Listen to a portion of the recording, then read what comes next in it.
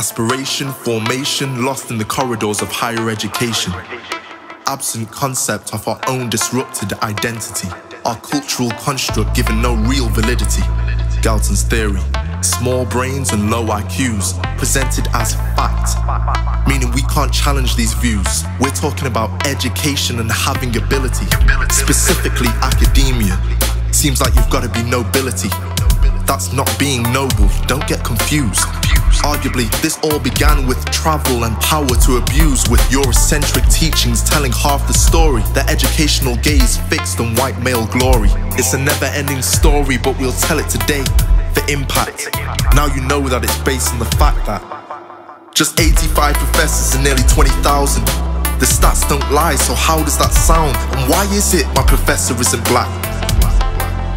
Let's move that mountain and start to change that.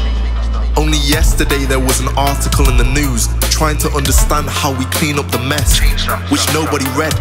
Re-educate the educators. Start again, it said. The 1-year contract, a disproportionate deal. Our race-related legislation says we can appeal, so we're appealing to the powers, whoever they may be. Just open up the doors and action the policies. Lazy recommendations go from here to nowhere. A silent stare glares into our face, and mostly it's hard to bear. Faceless apathy barring the achievers. Chocolate box prospectuses, who's pulling those levers? We're all believers and we all chew the fat. Forget your opinion. Just 85 professors and nearly 20,000. The stats don't lie, they're so profound. And why is it my professor isn't black? Let's open the debate and start to change that. Change that.